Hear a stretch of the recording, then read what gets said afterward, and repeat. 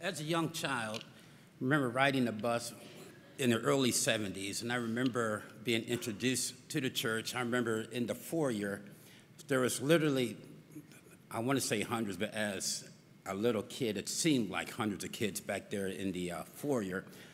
And I remember standing up in the back foyer, and I remember peeking through the auditorium, and the auditorium was still in the process of being built. I remember seeing wires coming down and all that good stuff. And I remember, still riding the bus. I remember sitting in class.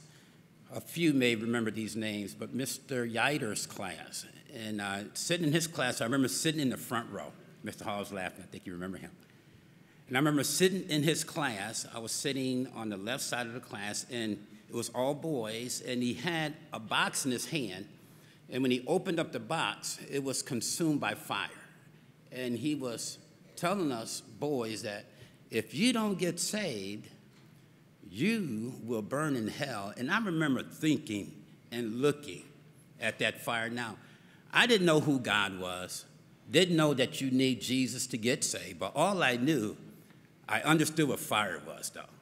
My mom was a heavy smoker, and I remember her flicking the Bic, so I knew what fire was. And I knew that I did not want to go to hell. Next year, I was sitting in Mr. Cofia's class, again, talking about salvation and, never got saved, but I still, in the back of my mind, I still remember fire. If I don't get saved, I'm going to burn in hell. Now, I didn't know how to get saved, but, I seen people get baptized, and I knew the script. I knew what they were saying. Every night before I went to bed, because I did not want to go to hell, I remember kneeling down by my bedside, and I would try to save myself. I would say, Jesus, forgive me, take me to heaven. And then I would go downstairs. Now, this is no lie. I would go downstairs into the bathroom, fill up the bathroom sink with water.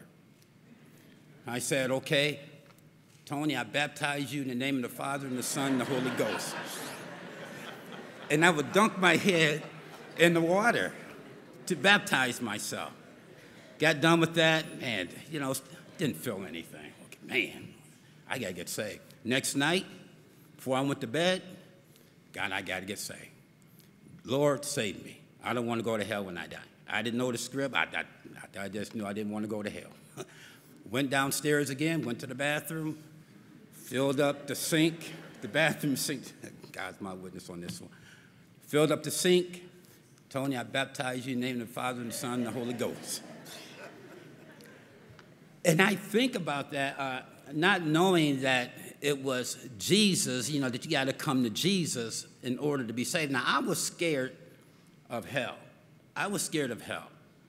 And not knowing that you have to come to Jesus. Now, in order to cure the fear of hell, it's through Jesus. And about a few years later, we were in the bedroom. There were 6 of us boys in the same bedroom. Todd was about 4 years, he was 4 years older than I was, but back in them days, if he's a senior, 8th grade, so 4 years it doesn't seem like that now because he's 57, I'm 53. It doesn't seem like the age difference is huge now, but back then it was. And I remember him saying, Anthony, you got to get saved. I remember saying, Todd, I don't know how to pray. He said, I'm going to show you how. We're going to do this. And I remember him telling me about Jesus one-on-one. And I remember that night getting saved and asking Jesus Christ to forgive me. And that night, I knew that I was saved. I knew that I was saved.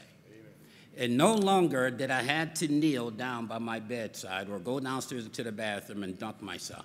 And when I got saved, I knew that I got saved. Come to church and got baptized up here by Dr. Behrens. And I thank God to this day that I am saved and on my way to heaven. Now, as a Christian, growing up, things come into your life. You you stray off the path, and I did, hiding from Pastor along when the bus come, because I didn't want to go to church. I remember them days, and still growing up, wanting to do my own thing, but being saved now. But the difference now, being saved, now you got the Holy Spirit living within you, and God said, I'm going to get you, son. You're mine.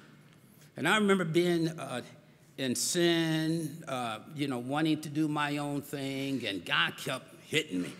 You got to get back. You got to get back. You got to get back. You got to get back.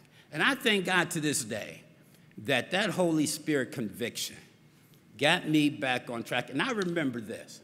It was raining outside, and I was playing the game. I was saved.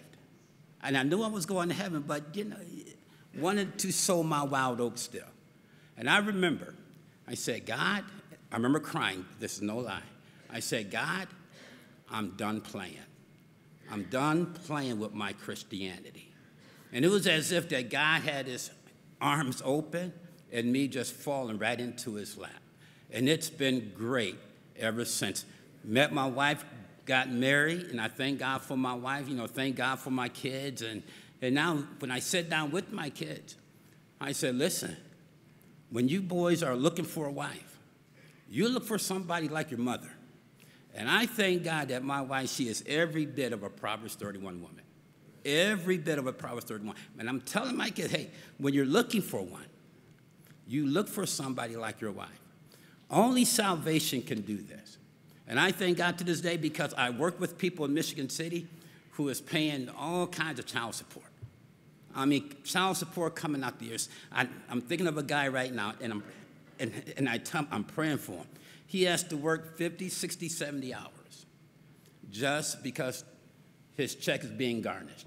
And I thank God that he saved me because I know when I look at him, I very well could have been in his shoes. And I thank God that he saved me from that, even though that my heart and my flesh wanted that junk. And I'm glad that God saved me from that junk, and I'm glad that God kept me pure, kept me pure through all this. And I'm trying to, just teach my kids, hey, when that flesh wants to run wild, hey, that's what the devil wants. Don't sell your soul out to Satan. And I tell them, don't sell your virginity out to the devil because he wants it. And I thank God to this day. I got a beautiful wife, beautiful kid. Yeah, we're struggling. Yeah, I deal with rebellion. I said, God, you got to help me. God, help me with this. And I thank God. Why? Because it was salvation that did it. Thank you.